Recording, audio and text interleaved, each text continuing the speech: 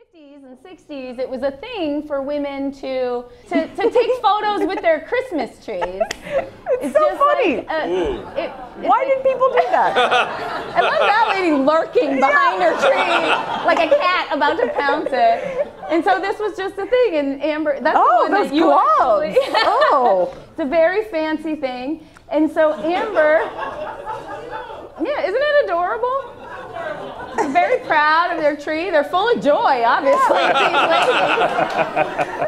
ladies. So this year, Amber decided to take a photo with a Christmas tree every day. Yeah, I promised that I'd do it every day for a month. And then once I started doing it, I was like, this is a lot of fucking work. Because I had to find different Christmas trees, right? Like I couldn't always do it in front of my Christmas tree. So and I had to like get dressed every day, which I don't usually do. Right. Like most days I wear pajamas all day. But here's some examples of Amber and various Christmas trees. So there's her husband. Oh, that's at the Floyd County party. Yeah, that's where they make archers. Yeah, it's nice that there's a just. Yeah.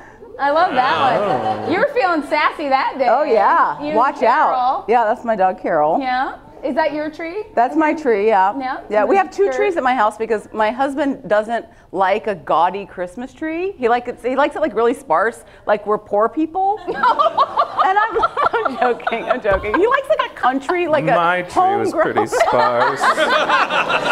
Jay grew up in Gresham, so we had to cut it down ourselves. That's kind of awesome. Yeah, that's no, the it's kind not of hail Christmas tree, Satan. Just Okay, a couple more. Yeah. I think that's my favorite. That's just at a weird tree in our neighborhood. It reminds me of that lady behind her tree in the darkness. This weird lady. Yeah. All right. Those are all the Amber and Christmas trees. Yeah.